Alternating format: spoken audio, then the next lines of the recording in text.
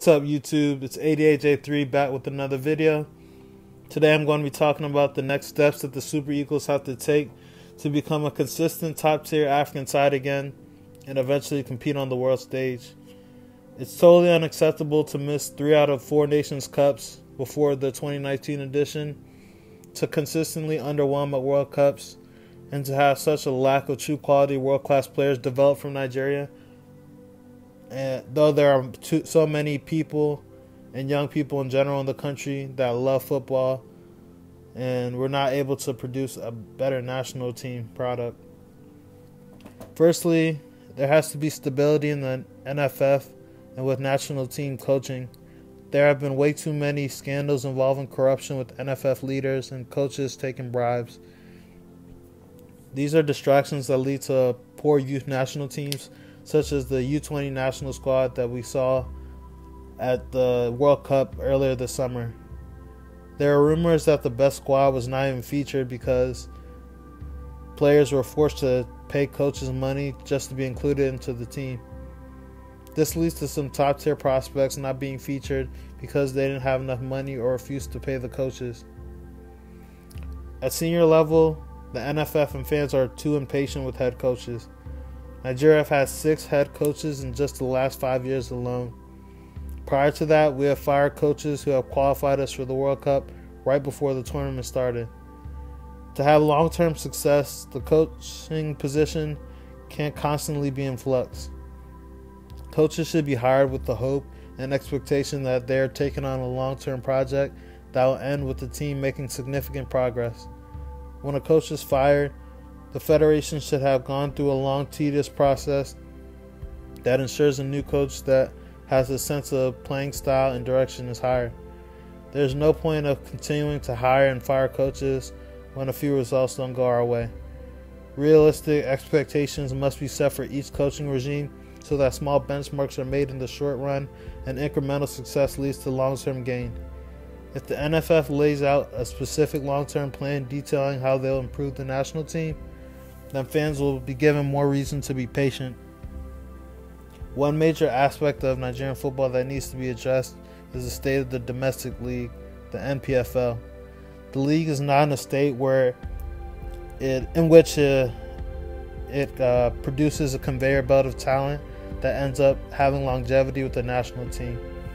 Currently, the strategy for success seems to be to dominate at U17 level and send players to Europe just for their careers to fizzle out within 5 years.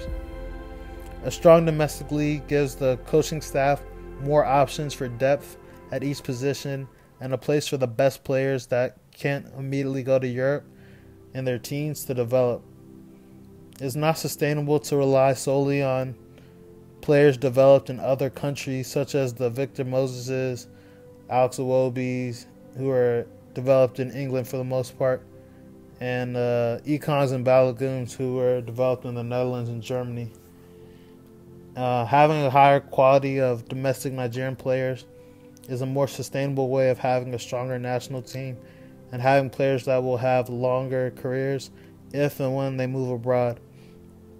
Nigeria need to focus on fostering an environment in which they develop players with a winning mentality that are good enough to win on the continent at club level. This includes having their club teams perform well in tournaments such as the CAF Champions League and the CAF Confederations Cup. Nigerian clubs have won a grand total of 2 CAF CLs, and none since Enyimba won 2 in a row from 2003 to 2004. So the NPFL definitely needs more organization.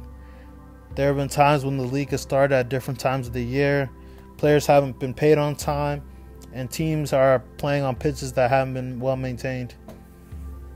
The best way to create a quality league is to have a system of grassroots and youth development with starting with getting licensed coaches to teach young players the fundamentals and tactical side of the game at an early age. If academies and a scouting network are built, young talent would be nurtured and youth players will be turned into better professionals for the NPFL. According to senior Nigerian football writer Colin Uda, there are no articulated programs to scout, identify, develop, and train talent from a young age. No structured tournaments for children to take part in. No playing philosophy. Nothing beyond a hit and miss approach relying on an entitled, we have abundant talents narrative. It's an approach that relies on said talents flocking out to Europe before being called into the Super Eagles or even worse, the cadet teams. End quote.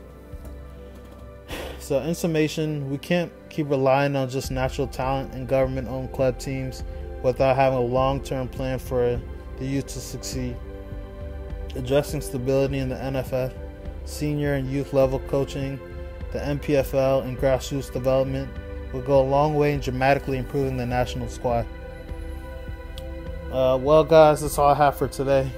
Please like, comment, subscribe, and look out for some new videos as the new club season approaches. Peace.